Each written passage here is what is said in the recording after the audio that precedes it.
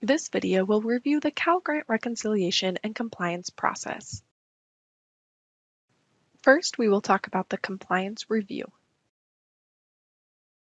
If a school is selected for a review, this is the process it will go through. The first step is the initial contact. The school will receive a phone call from an auditor approximately 2 to 3 months prior to the scheduled field or desk review date. The auditor will provide school staff with the date of the review, the academic year, and the programs that will be reviewed, and the compliance review is an institution-wide responsibility that usually includes multiple offices. After the initial contact, school staff will receive an engagement letter confirming the review date and itemizing the information and documentation that the school needs to submit to the auditor. These items include school catalogs, student expense budgets, policies and procedures for the review period, a completed program survey, and any documents are reviewed prior to the arrival of the auditor at the institution. Then, an entrance interview will be conducted with school staff responsible for administering the commission programs. The auditor will explain what to expect during the review for the week and answer any questions to facilitate the review process. A field review involves a site visit lasting approximately 4 to 5 days, where 40 student files are selected at random. The students' documents provided by the school will be examined by the auditor and any findings are documented. Questions, comments, and non-compliance issues will be directed to the school contact. The contact will have an opportunity to provide a written explanation and any necessary supporting documentation. A daily wrap-up allows for the financial aid office to discuss discrepancies identified on a daily basis. The auditor will conduct an exit interview with school staff summarizing the outcome of the review. Then, the draft report is a 60-day process which includes peer review and management review. The report is mailed but can be emailed upon request. The school will receive the draft review report identifying areas of noncompliance and required action. The school then must respond within 30 days from receipt of the draft review report. After all outstanding issues have been resolved, the school will receive a final report closing the review. Please note that this review process is standard for all reviews and not just program compliance. This slide reviews some of the top audit findings. The first is not verifying transfer entitlement eligibility correctly with the correct AB 840 verification documentation. For AB 540, the finding is not collecting the affidavit or the citizenship status is incorrect for the DREAM Act application. Another finding is if the student's education level was verified incorrectly. SAP can be a finding if it's found to not be in compliance with Title IV. Also, if a school has no written policies and procedures or non-compliance with the Information Security and Confidentiality Agreement. This slide provides samples of the types of policies all schools should have in place to appropriately administer the Cal Grant program. Ensuring that your campus has such policies will help establish good practices and will increase the likelihood of a successful audit.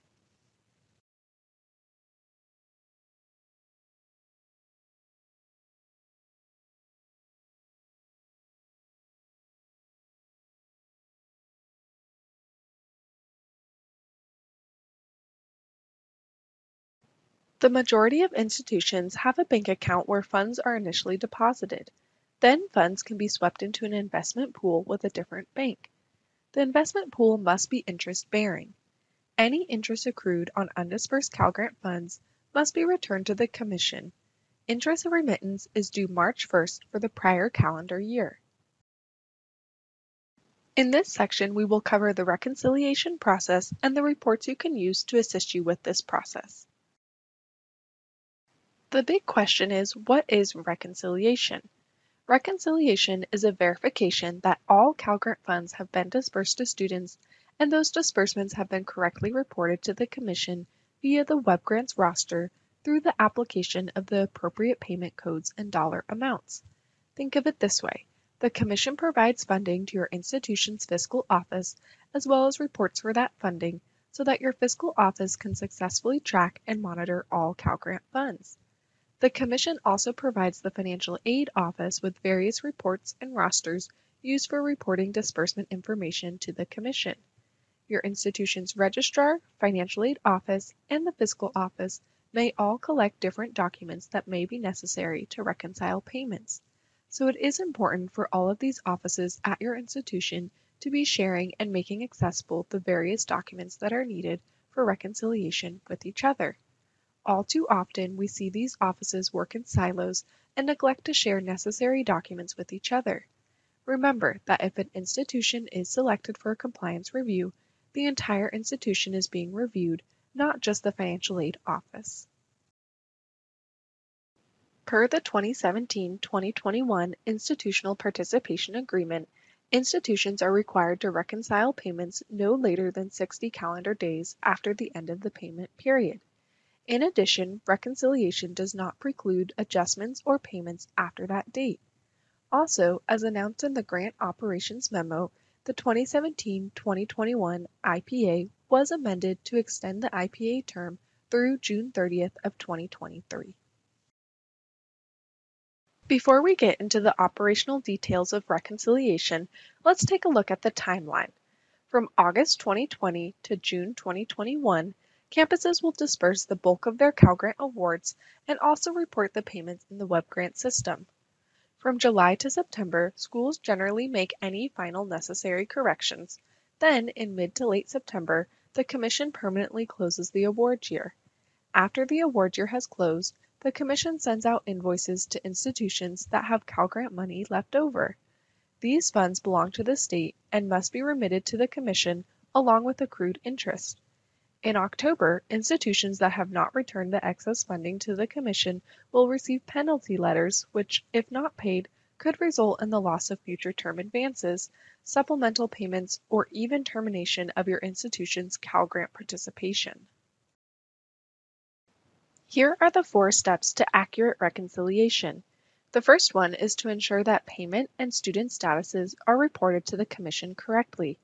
The second is to account for funds received from CSAC. The third, to verify accuracy of disbursement amounts for each student.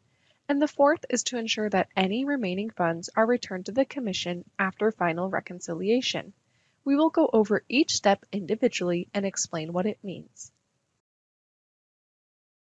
The first step is verifying accuracy of disbursement amounts, which means ensuring that your school is disbursing the correct amount a student is eligible to receive. You may find that you need to change a student's eligibility or adjust a payment. If you find you need to report any changes that affect eligibility for new or renewal students, your office needs to send a Grant Record Change Form, or G21, to the Commission. G21 forms are used to update a student's Cal Grant eligibility, such as new financial information or grant data changes, including a dependency status change. Adjusting payments for other reasons, such as attendance status, for example, are not reported on a G21 form, but instead on the Cal Grant roster with the student's payment. This also includes ensuring that you are correctly adjusting tuition awards for students who withdraw from your institution. The Cal Grant award should not exceed the charged tuition amount. One aspect you should be aware of is a student's limited eligibility for certain situations, because as we know, not every student is in the same financial situation. A limited eligibility example could be that a student is receiving a final payment or has 12% remaining eligibility versus 50%. In cases such as these, a prorated amount will show on the Web Grants roster because the student only has that remaining Cal Grant percentage left. In Step 2, Cal Grant funds are received at the business office of the educational institution. As a financial aid administrator, you will be able to check the amount of funds being sent by checking the monthly payment activity report, which is available in Web Grants. Depending on your school's preferred method, the funds will come via a warrant or an electronic funds transfer, or EFT. If you have questions about your funds or about the EFT, please contact the Commission. Supplemental payments are sent on a weekly basis via check for reconciled payments or adjustments, typically after an advance has been exhausted. These supplemental payments are deductions from the running Cal Grant balance. When all Cal Grant funds are exhausted, the State Controller's Office is contacted automatically, and additional funds are sent via EFT or warrant. All supplemental payments will appear on the following month's monthly payment activity report. You should become very familiar with the monthly payment activity report, which is accessed through the data transfer menu in WebGrants. While it is titled monthly, this report is actually generated on a weekly basis over the weekend. This report is the equivalent to a CalGrant bank statement.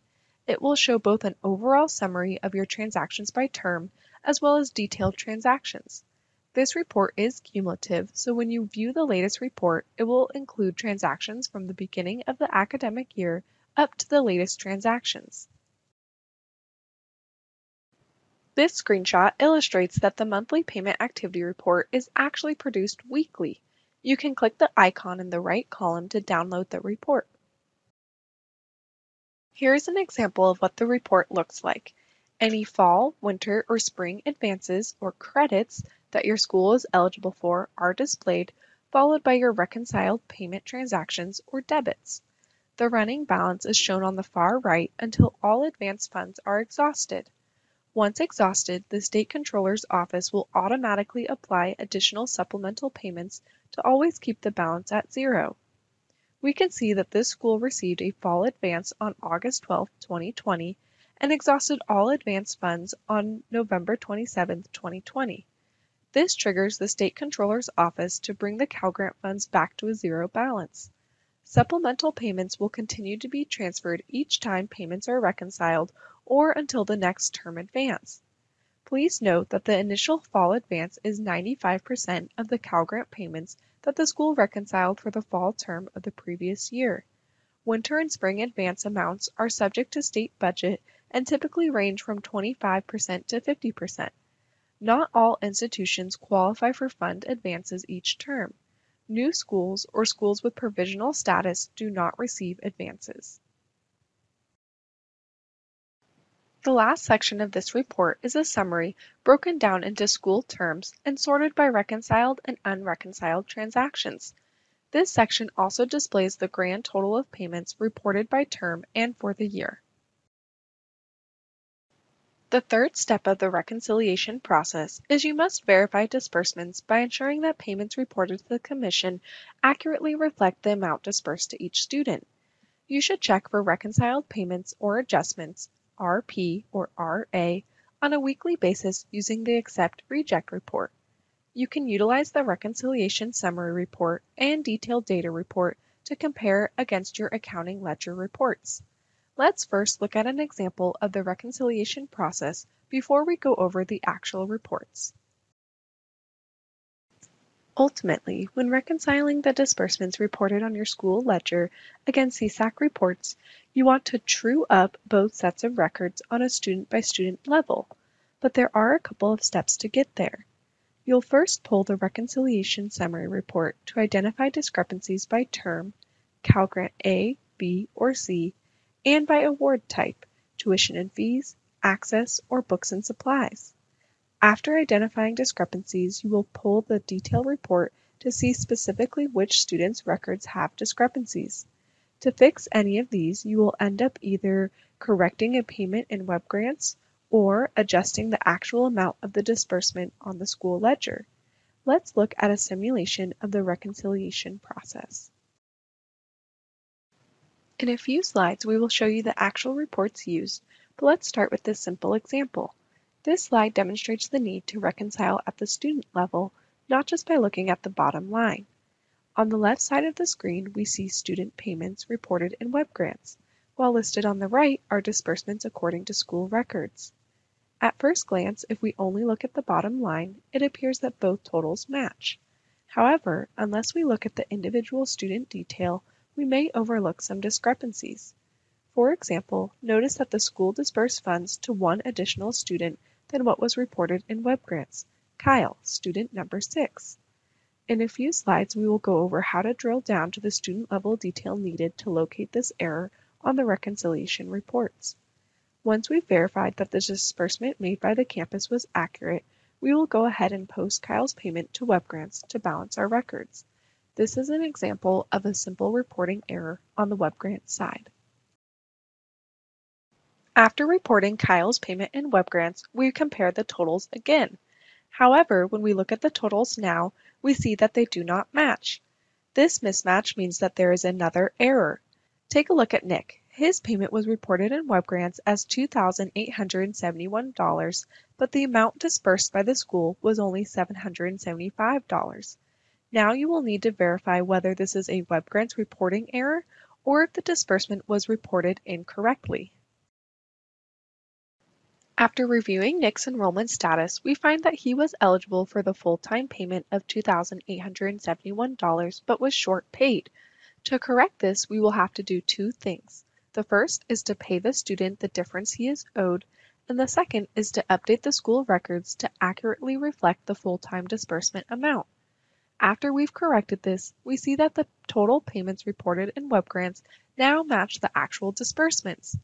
In this simplified example, we used a sample of 6 students, but when you are verifying your students, your list will be much larger and can be daunting to rectify if you wait until the year end. Therefore, it is best practice to reconcile throughout the academic year, either monthly or during each term. Whichever method you decide to use, please ensure that the payments reported in WebGrants match your actual disbursements before final year-end reconciliation, and this will help reduce stress and will ensure a successful audit. Remember, this was just an example. Next, we're going to review the 2 reconciliation reports, the summary report and the detailed report. To retrieve these reports, you will click on Roster/Reconciliation under the CalGrant section on the WebGrants homepage, then click on Display Reconciliation. The purpose of the summary report, when used in tandem with your school's accounting ledgers, is to identify discrepancies within each term and CalGrant type. Once the area of discrepancy is identified, you will then run the detailed report to view the student-by-student disbursements reported in WebGrants. On the Format field, select CSAC Standard Reconciliation, choose the academic year, and then on the Display Type field, use the drop-down to select Summary Report. Then click Download Report to populate the report. Similar to the layout in the Summary section of the Monthly Activity Report, the Reconciliation Summary Report displays year-to-date data and shows the total dollar amount of CalGrant payments reported for each term by CalGrant type A, B, and C. It also displays tuition and fees or books and supplies in the case of the CalGrant C, as well as access payments for CalGrant B. Let's now compare this WebGrants report with your school's ledger to see whether they match or whether we need to make any corrections. Using the CSAC Summary Report and your school's disbursement report, we will compare the totals for each CalGrant type A, B, and C, tuition and fees, access, and books and supplies. For example purposes, we will only reference CalGrants A, B, and not C. But if you are a CalGrant C administering campus, you would compare those totals as well. To the right of the screen is the school's disbursement report. Let's take a look and compare the 2 reports. First, let's compare the grand total of all CalGrant reported payments. We can see that there is a discrepancy. The school reported $86,422 disbursed in CalGrant funds, while the total reported in WebGrants was $87,197. That's a difference of $775. So let's drill down to see more detail and determine where the discrepancy lies. Let's take a look at CalGrant A. The totals do match. Both reports reflect $6,979 disbursed. And next, we'll look at CalGrant B totals. We can see that the figures do not match, so now we know that our $775 discrepancy lies with CalGrant B. The next step is to verify which term was reported incorrectly. To identify which term was reported incorrectly, let's compare the fall and spring totals on each report. We can see that the CalGrant B totals for fall term match, but spring does not. We now know that the issue lies with CalGrant B for spring term. On the next slide, let's drill down even further to compare the totals reported for tuition and fees versus the Access Awards. It appears that the tuition and fees amount are reported accurately, but the Access Award is not. We have finally located our error. Cal Grant B Spring Term Access Award. You can see that using the Reconciliation Summary Report, we have identified where the issue is. Now we're ready to pull the detailed reconciliation report to view the individual student payment information. From the same screen where the summary report is housed, we will access the detail report, which shows individual student payments. You'll recall that our discrepancy is with the Cal Grant B Spring Term Access Award. Therefore, we will filter the results to only display these records. Your reconciliation detailed report will look similar to this, although we have added colors to make it easy to see on screen. On the right, we have the school's disbursement report for Cal Grant B Spring Term Access Payments. We will now compare the results student by student. We want to identify the specific students whose payments were misreported so we can correct those records. We can see that nearly all student payments match. The only student who doesn't match is Phoebe Jones. In this case, an access payment of $3,004 was reported in Web Grants, but she was only disbursed $2,229, which means that's where our $775 discrepancy is found. In reality, it may not be this easy to find the error. This screenshot only represents a small sample of students, but your report will likely be much larger. So to make it easier to organize all of this data, this is the point where you will want to import your report data to the macro-enabled Excel template, which we will see on the next slide. As with all CSAC reports, the detailed data report is a text file. Users can import this data into Excel for easy sorting and filtering by using our macro-enabled reconciliation template found in the Tools menu of Web Grants. This is what the report looks like once imported to the Excel reconciliation template. It allows users to add filters to easily sort column data, like sorting the last name field alphabetically to ultimately find our student with the discrepancy, Phoebe Jones. The last step is to ensure that any remaining funds are returned to the Commission after final reconciliation. Final reconciliation is in September following the award year. For the 2020-2021 academic year, the reconciliation deadline was announced via listserv as September 16th. All payment adjustments and corrections should be done prior to September. After final reconciliation, any excess funds must be returned to the Commission and cannot be applied towards another student or carried over to the next award year. Invoices for excess funds will be sent to institutions in January of the following year and are due back to the Commission within 30 days. If there are any disputes regarding invoices, they will not be reviewed until the invoice is paid in full. To return undisbursed excess Cal Grant funds, please submit a check made out to the California Student Aid Commission to return funds for the closed academic year. Please include an enclosed letter of explanation that explains the following: the student name, CSAC ID number, term for which funds are being returned, amount, and contact information. Please mail the envelope to the address listed on this slide. Some best practices we have for reconciliation include the following do's and don'ts. Please maintain updated written policies and procedures, maintain a detailed audit trail, reissue or return stale dated checks to the Commission. Please make the necessary adjustments using the proper adjustment codes in Web Grants. If you have any trouble making adjustments, please contact our institutional support. Also, regularly review the reports. If returning funds, we ask that you send funds after receiving an invoice from the Commission at the close of the academic year. We also ask that you attach the letter of explanation with the returned funds so that the money can be properly applied. The Commission encourages schools to train new staff on these processes so the Cal Grant program is operated in a consistent manner. We have many useful training materials, including the on-demand mini modules, as well as pre-recorded webinars available on our website.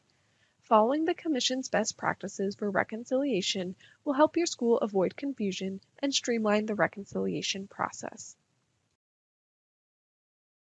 Please engage with us on social media where we post important updates and deadlines for students and schools.